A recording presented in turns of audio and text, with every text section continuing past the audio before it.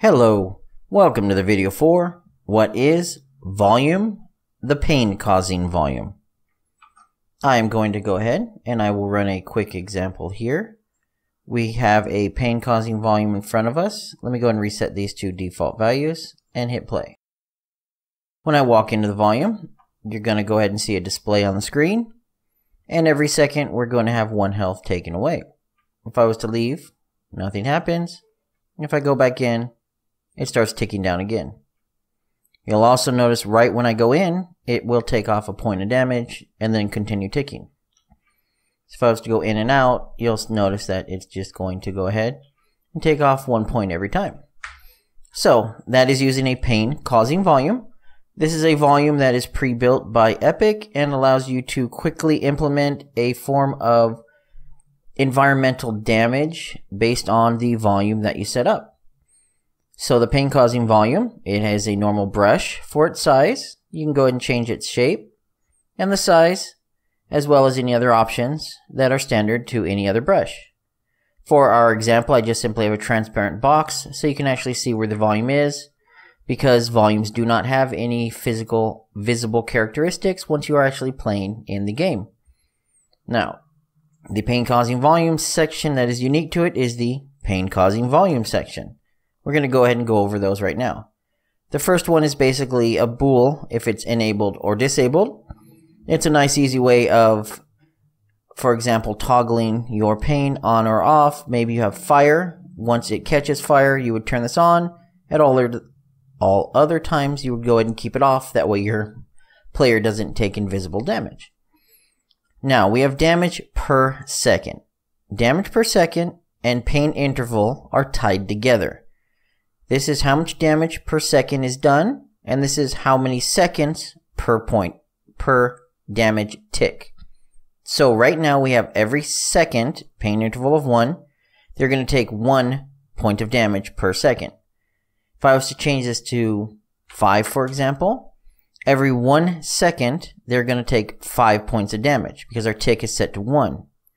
If we were to adjust our pain interval to, let's say, 2, this is basically going to be a multiplier. Let me get that back. So every 2 seconds, they're going to take 5 damage per second, which basically will mean 10 points of damage. So if we go and run this, you're going to notice they're going to take 10 points of damage every 2 seconds. You'll also notice they take 10 points of damage every time they go into the volume itself. This tick right here basically will happen every time they enter, and then they will take a multiple of the damage per second multiplied by the pain interval every time there is a pain interval. That's how damage per second works. So if we wanted them to, let's say, take 25 damage per second, and we wanted it to happen every 5 seconds, if they were really lazy and stayed in there, we would give them 5 damage per second over 5 seconds. We'll run this. We'll take 25 damage when we walk in. 5 seconds later, we'll take another 25 points of damage. And that will continue for as long as I'm in the volume. So, that is very simple there. Entry pain is what I covered. Basically, every time they walk into the volume, it will go ahead and deal the amount of damage you have specified, the total amount here. So, your damage per second multiplied by your pain interval. Basically, 1 tick of damage initially right when they walk into it. Think of it maybe like a bear trap. They walk into the bear trap, it snaps shut, it's going to do an initial chunk of damage, and then for however long they still are in that bear trap, it's going to apply more damage based on your damage per second every pain interval. So that's what the entry pain is used for. Now our last option here is our damage type. You can create new damage types basically by subclassing the damage type as your parent. By default, the damage type is damage type. It is generic. If you go ahead and read the example, you'll see basically it's a way of customizing responses to certain damage types. We're going to go into detail of where you will see this shortly. But for the most part, I'm using a generic damage type. In your completed game, you may want to create a few different ones, maybe for fire and ice, maybe oxygen, poison, however you want. That way when you're actually checking your damage event, which we'll cover here in a second, you'll know what type of damage it is, and then maybe apply something specific based on that type of damage. Now, how do we actually take the damage from the pain-causing volume? A character, which I will go and open my generic character up here, if it is of a parent class character, it has functions built in that you can override that Unreal gives to you. By using a character as your parent class, as your base class when you're building something, you can go ahead and take advantage of these built-in things.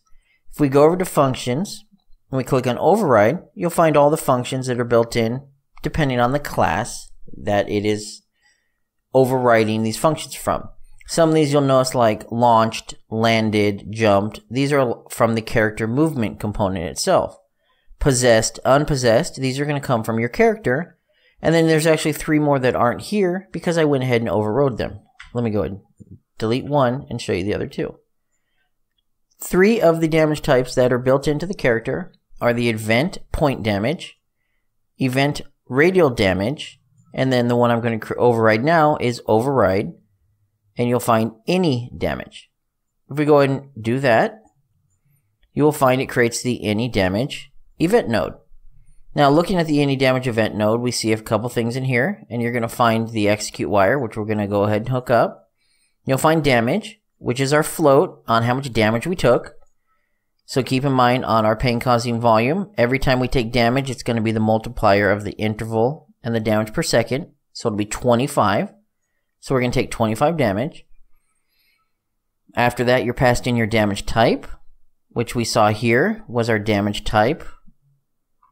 And then you also have instigated by, which is a reference to the controller of who instigated it. So if it was a person that shot you, for example, it would be their player controller.